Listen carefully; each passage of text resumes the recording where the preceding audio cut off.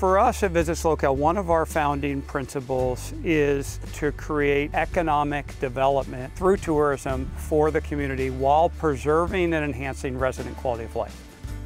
Being a DMMO really means that you're a destination marketing organization and you're also a destination management organization. And this ability to work with the government and business and residents to grow tourism in a way that is meaningful and sustainable.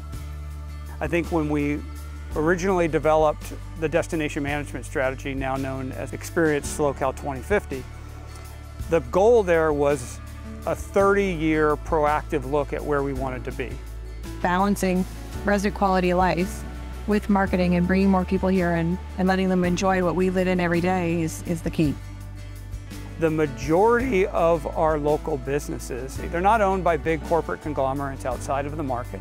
And so the people who own and employ the local residents to work in these local businesses are equally concerned not only about their business being able to thrive and the economy be able to thrive, but preserving the resident quality of life. And so it's kind of baked in to the nature of the people who work in the tourism industry here because they are locals too.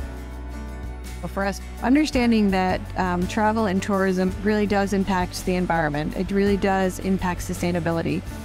And that as stewards of a destination, you're responsible to not only each other as residents, but to the visitors that are coming to visit you. This is a community that's open to everyone. If they're looking for a place where they can really connect with nature, the person they're traveling with, and the authenticity of the people that live here in the community, this is a place they should consider. What I have found living here is that life really is too beautiful to rush.